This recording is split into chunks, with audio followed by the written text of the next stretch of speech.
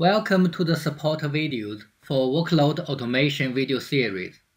This video will demonstrate how to set a control agent file watcher job to OK if it did not complete before the absolute stop time and ended not OK. Users often define the control file watcher job with absolute stop time. Users might wonder what will happen if the control agent file watcher job did not complete before the absolute stop time. The answer is this file watcher job will fail with the exit code of OSCOMP-ST87 and will be marked as ended not OK by control. Then, the next question is how to set this file watcher job to OK. This video will demonstrate how to use undo statement to set the failed file watcher job to OK based on the OSCOMP-ST87 exit code. Here is a sample of control file watcher job. It has the absolute stop time set to 1:57 in the morning.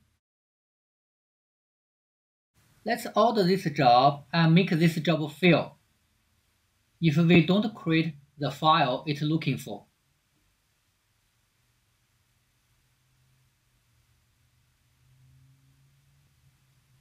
Once the job has failed, let's check its job log.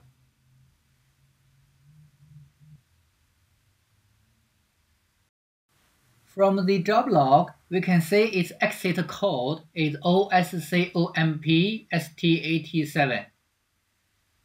Let's see how to create the undo based on this exit code to set the job to OK. Go to the job property, go to Actions, go to Undo Actions. From the drop-down list, please select OS completion status. We need to set its value to 7. For the do, we set to OK.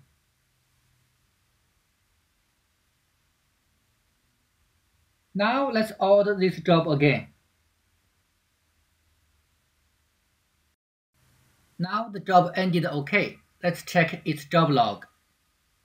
We can see its exit code is still OSCOMP-ST87, but the job is set to OK because of the undo statement. That concludes this Control Solutions video.